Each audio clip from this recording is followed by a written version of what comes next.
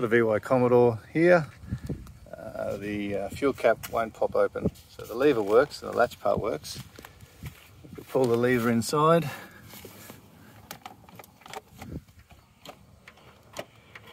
see, it doesn't come open.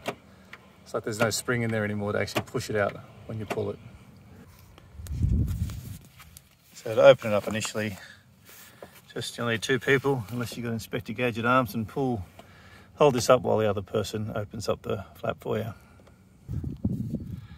Now with it open, you can see there's a part folds in, and actually I've had it out now completely, and this flat face here actually compresses or lines up pretty flat against the bottom of this indent. So the fix, really easy fix to get it so it pops open when you pull the lever. Earplug. It squashes in when it needs to and expands out. So I'll show you, it's easy as this. Put it in.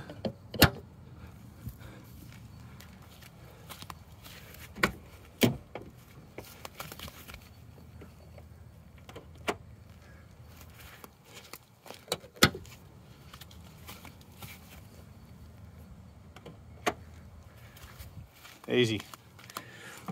It stays in there pretty well. You can see it in there, but if you just want to be sure,